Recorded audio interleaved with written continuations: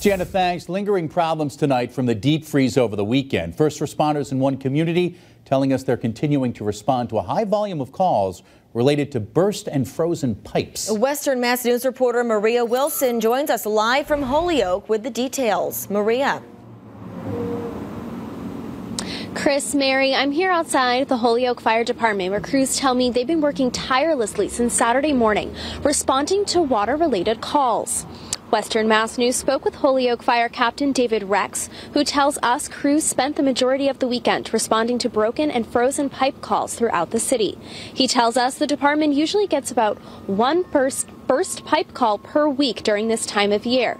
This weekend, crews responded to dozens of them.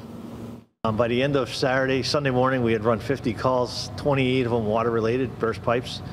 And rolling into this afternoon, we've worked on about 50 different water break calls since Saturday. Captain Rex says calls about burst pipes came in earlier than anticipated on Saturday, thanks to temperatures warming up enough to damage pipes. He says pipes usually take a couple of days to thaw before bursting. Holyoke wasn't the only community facing this issue today. Mercy Medical Center in Springfield also dealing with broken pipes. Spokesperson Mary Orr tells us in a statement, quote, "Damage is minimal and crews are working to complete repairs. Patient care was not directly impacted."